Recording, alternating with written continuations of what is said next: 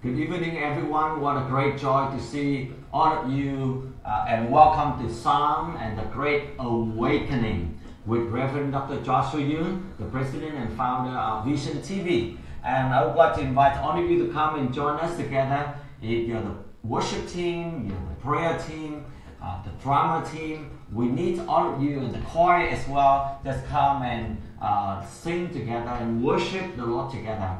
And Psalms is one of the expression that David and the many psalmists that express themselves and asking the Lord for strength and for the wisdom and for the blessing and for the protection. And at the same time, we also pray that Psalm can also, as we are singing and worshiping the Lord, we also praying that the Lord is going to bring the revival. And that is the purpose of Vision TV. Vision TV is committed to the Great Commandment. Vision TV is committed to the Great Commission, and Vision TV is committed to the Great Awakening. So we'd like to invite you to come and join us together. And as we begin for the word of the Lord today with Psalm 116, let us have a word of prayer together. Dear Heavenly Father, we thank you so much for your word. And we thank you for the opportunity that we can come to worship you and continue to ask and to seek your face and believe and declaring and proclaiming your promise. Ask and it will be given. Father, we are asking for the nation. We are asking for the Vision 20%, that in every district, in every places, in every county, in every cities, in every nation, there will be an increase of 20% of the population will come to know you. Father, we pray for the unity, for the revival and mission of the body of Christ across the globe. We are praying for the great awakening. The great revival is coming to this land and the nation. Lord, hear our prayer. We give you all the praise and honor and glory. In Jesus' mighty name we pray. Amen. And tonight, let us open together in the book of Psalm, chapter 116. And we have been going through with the book of Psalm. And this is what the word of the Lord in Psalm 116 said, that I love the Lord. Okay, that would be a wonderful start. I love the Lord, for he heard my voice. He heard my cry for mercy, and because he turned his ear to me, and I will call on him as long as I live. And that is the promises right there, straight there in the Bible. That God already gave us the promises. And the thing that I would like to share with you tonight is very simple. That God hears our prayers. And God answers our prayer. God turns his ear to our prayer as his promises. That he said, he heard my cry for mercy. And because he turned his ear to me. And I will continue to call on him as long as I live. Many times that we have been calling different peoples. Yes, and it's also needed sometimes. There are certain things in life that when we call, other people cannot help us. And many times there should be some anguish, some secret, and even some of the pain that we see that we are not able to overcome. But we pray that the Lord is going to bless us, that he is going to confirm that he heard our cry. And in his mercy, he is going to do great things for us. And what are the things that you and I are praying and believing that God is going to answer our prayer? And this is what the word of the Lord said in verse number 3. The cords of death entangled me. The anguish of the grave came over me. I was overcome by distress and sorrow. Then I called on the name of the Lord, and the Lord saved me. The Lord is gracious and righteous, and our God is full of compassion. The Lord protects the unwary, and when I was brought low, he saved me. Return to your rest, my soul, for the Lord has been good to you. As you notice that in every situation, that Psalmist and David begin to tell us that God is gracious. In a moment of fear, God is gracious. In a moment of injustice, God is righteousness. God is righteous. In a moment of lack of love or loneliness, you and I will know that God is full of compassion. And in the moment that we are unwary, you and I will know that in those moments, God is our Savior. He's going to provide us the salvation. in the time that we have no rest for our soul, at that time, God's goodness continue to reveal to every one of us. And in the time that we are going to face death, in the time that we are facing tear and suffering and pain, and we continue to see that God's presence is there available for us. So let me put together in this way, that when God hears us when I'm crying, God hears us when the cords of death entangle me, when death was surrounding me, God hears my cry. God hear my prayer when the anguish of the grave came over me, when distress and sorrow are over me. God hears my prayer. When weariness is my name, when tiredness is my name, God hears my prayer. When I'm low at the pit, God hears my prayer. When I'm restless, God hears my prayer. When my eyes are filled with tears, God hears my prayer. When I'm stumbling, God hears my prayer. When I'm facing the affliction within me, God hears my prayer. When I have the pain, God hears my prayer. When I face the struggle, God hears my prayer. When you and I are going through the financial shortage, God hears our prayer. When you and I are so lonely in the moment that we cannot even trust somebody else, God hears our prayer. When we have no wisdom, when we lost the direction, God hears our prayer. So I would like to encourage you and I together. Those are the promises of God. And God promised that He is going to hear our prayers. In all of the situation, when we are in the good time or in the bad time, when we are high or when we are low, when we are facing death or when we are facing life, God still hears our cry and our prayer. When we face the righteousness or unrighteousness, God still hears our prayer. When we see that the people in our favor are not in our favor, God still hears our prayer. And in verse number 9, David said that I may walk before the Lord in the land of the living. And I trusted the Lord when I say I'm greatly afflicted. So he said, even though in a time of affliction, he said that I'm alive. I'm still living in the land of the living. I'm not living in the life of disappointment. I'm not going to live in the land of distress. I'm not going to live in the land of poverty. I'm not going to live in the land of suffering. I'm not going to live in the land of hopeless. I'm not going to live in the land of powerless. I'm not going to live in the land of no direction. Because God is with you and I. So tonight, may the word of the Lord will continue to encourage you and I. Every one of us, and we just dedicate our life into His hand. And remember that God hears every prayer of us. And God knows what are the things that you and I are going through. And He cares for us. He knows and He saw what you and I have been going through. Whether we are restless or whether we are struggling, whether we don't know what to do, whether we need the wisdom from God, or whatever the things that you and I are still in need of His grace. God hears our prayer. And in verse 11, in my alarm I said, everyone is a liar. What shall I return to the Lord for all His goodness to me? And I will lift up the cup of salvation and call on the name of the Lord. And here I want you to know something. Be careful. Some of the words of other people may be a deception to us. Or maybe the devil is a liar and they try to destroy our life. So when you and I are in the moment that you want to commit suicide, and I'm speaking to those who feeling hopeless in your situation, have no direction in your life. And for those who find that life is meaningless and you want to commit suicide, and maybe you hear the voice, the devil is saying that life is not worth of living. Maybe they said that your life is meaningless. Maybe they are telling you, and the voice said that just end your life.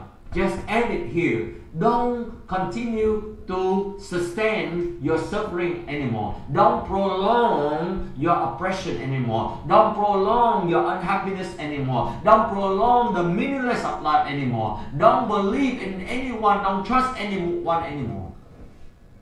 Many of those are the lies that come into your life. And I'm praying for you tonight that God is going to touch you. And God is going to speak into your heart if you're willing to receive Him. If you're willing to open your heart to Him. There are so many times in life that many people just have the thought of killing themselves. Whether by hang them up or maybe use a gun and just end their life. Or some people begin to have the loss of the meanings of life and just go to live in a wild life, in party, drinking, smoking. And many of them also end their life in drug addictions. And as a result, we begin to have some of the incurable sicknesses and diseases. And you know that what I'm talking about. But I'm telling you, regardless of the situation that you are facing, just like David said, even in a moment, in the situation of death, in the situation that he was entangled by death, everything surrounding him at that time was darkness. There was no hope. There's no ways out. There's no other choices. There's nothing that they can see that tomorrow will bring them a good future. And yet in those moments, David and the psalmist continue to say that God is righteous. God is saving our life. God is faithful. God is loving. God is caring. He is there. And He is going to hear your cry and my cries. He is going to answer your prayer and my prayer. He is going to respond to our calling upon Him and my calling upon Him. Do not believe in the lies anymore. Do not believe that the people said you have a low self-esteem.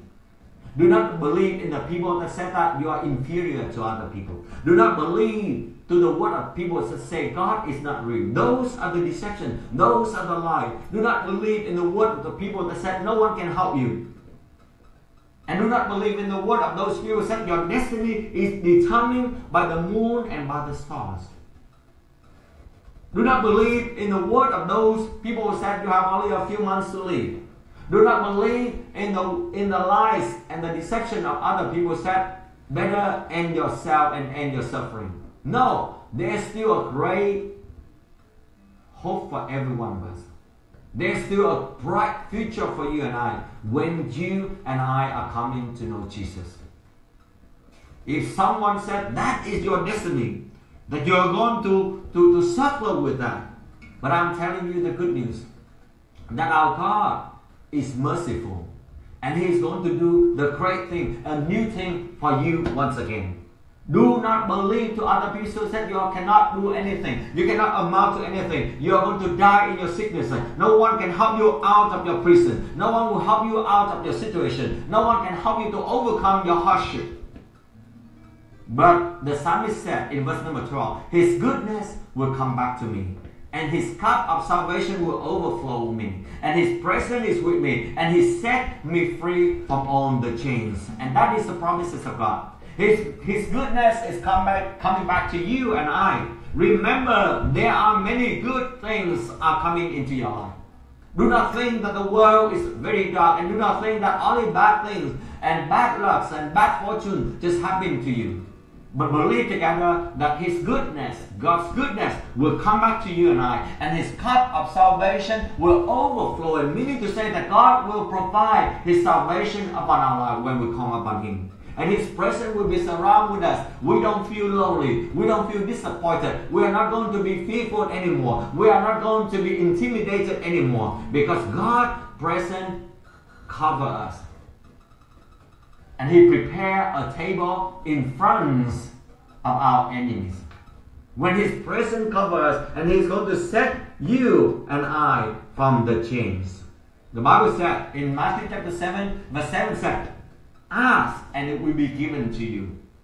Seek and you will find. Knock and the door will be opened to you. For anyone who asks will receive, and anyone who seeks will find, and anyone who knocks, the door will be opened.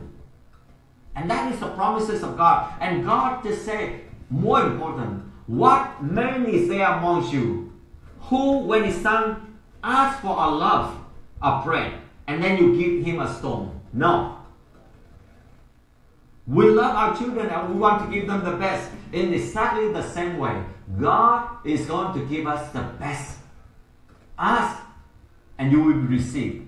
Luke chapter 11 verse 9 said, so I say to you, ask and it will be given to you. Seek and you will find. That is a confirmation from God himself. He is speaking to you in Matthew chapter 21 verse 22. And all things you ask in prayer, believing, and you will receive. Matthew chapter 21 verse 22.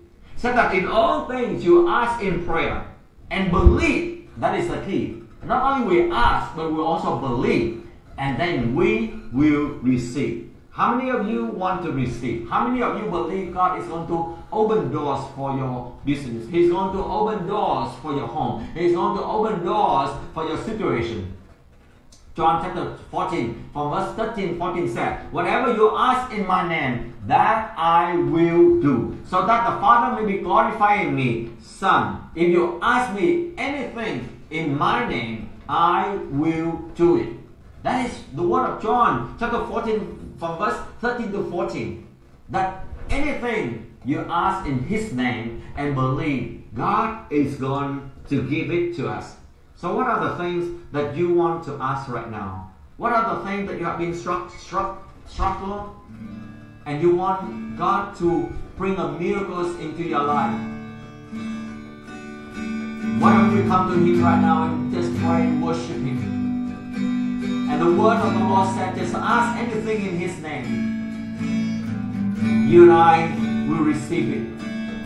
Whether it is sickness, whether it is the creativity that you need, whether it is the wisdom that you are asking from God, for God to give you. Solomon asked wisdom from God, and he became the greatest, the wisest man all over the world. And many people ask for the forgiveness, and they receive the forgiveness of God for their life. Many people ask for the healing power of God upon their physical body, and they receive it. Many ask for the healing and restoration of their family relationship, and their prayer have been answered. Many people have been asked for the direction, and they also receive the answer from God. Many people ask for the providence from God, and God answered their prayer. Many ask to love others, to forgive others, and God help them to do so. Why don't you just come to Him? Many people ask for a new life. And as I was speaking to you a while ago, that you need to know that you are beautiful in the eyes of God. You need to know that your life is very meaningful. You need to know that God can make your life anew. You need to know that our God is powerful and He's still giving us a second chance to make our life better. If we call Him and ask Him. Do not give up our life easily. God created us. He is our Father. He wants us to call Him Abba Father. Why don't we call Him right now? Why don't we call Him and ask Him to come into our life? Hear these praises from a grateful heart. Each time I think of You, the praises start. Love You so much, Jesus. Love You so much. Lord, I love You. My soul sings. In Your presence, carry on Your wings. Love You so much, Jesus. Love You so much.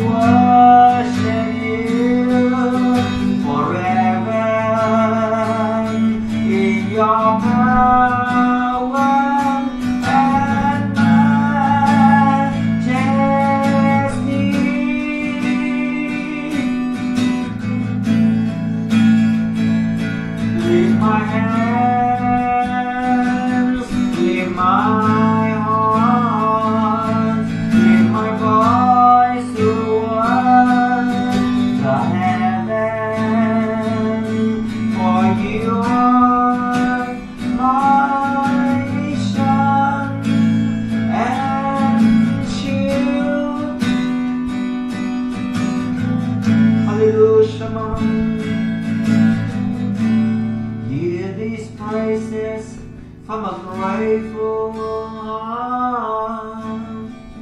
Each time I think of you, the praises start. Love you so much, Jesus.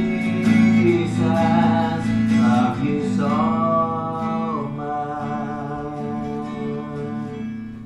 God loves you so much, and God wants to set us free. And God wants you and I to come back to Him. So would you please just come to Him? May the Lord will bless us. And we also welcome you to the Global Worship and Revival Congress at Anaheim Convention Center on September 19, 20, 21, 22 at Anaheim Convention Center this year of 2019. We will invite team to come together, the worship team, the band team, and the drama team, the prayer team, the reception team. Let us come together. Would you please contact us? May the Lord bless us and welcome to Psalm and the Great Awakening. God bless us all. Amen.